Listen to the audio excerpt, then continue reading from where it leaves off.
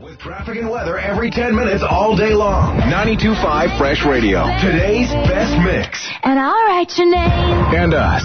630 CHED. Edmonton's breaking news and conversation station.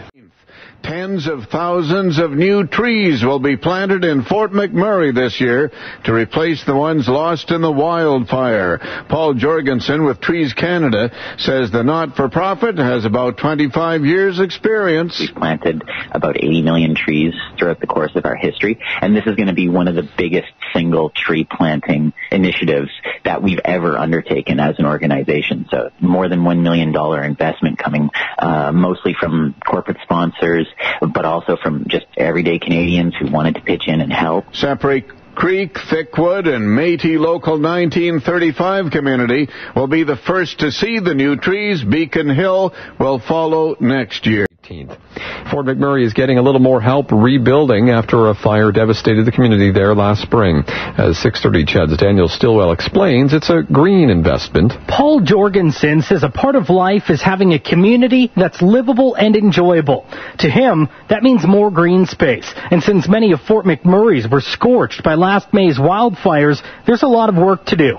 Jorgensen works with Trees Canada, and he says they're going to be planting tens of thousands of trees there over the next few years. This initiative is going to be a multi-year major initiative. I mean, people think, the forest fires, the fire was put out last year, so, problem solved. But no, the issue is still ongoing. There's still work to be done. We're really rolling up our sleeves working with the municipality, the province, and Canadians from all over the country to make a difference. Trees will start being planted this summer in Sapere Creek, Thickwood, and the Métis Local 1935 community. Daniel Stillwell, 630 CHED News.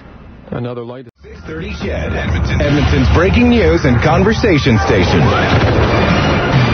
Fixing Fort Mac with global news at 7. I'm Bob Layton. It's minus 16, heading for a guaranteed high of minus 8 today, minus 14 tomorrow. Oilers in Nashville tonight. Face-off show at 4:30. Puck drops at 6 on 630 CHED. While work is still being done to rebuild and repair homes and businesses scorched in Fort McMurray, work is about to begin in an effort to replace trees lost in the blaze. Tree Canada's Paul Jorgensen says it all starts with an investment of more than $1 million. We're going to be focusing our efforts on planting tens of thousands of trees in the regional municipality of Wood Buffalo. And right now we're focusing specifically on the communities of Sapere Creek, Thickwoods, and Métis Local 1935 community. He says Beacon Hill will follow next year. Tree Canada has been planting trees for about 25 years. They've planted over 8 million trees across the country. News. The rebuild continues in Fort McMurray, and this spring that will include tens of thousands of new trees being planted across many of the wildfire-scorched neighborhoods. Paul Jorgensen with Trees Canada says that the people of Wood Buffalo still haven't been made whole yet. They're being moved back into their homes. People are getting back adjusted to life, but a part of life, is having a community that is nice and livable and enjoyable.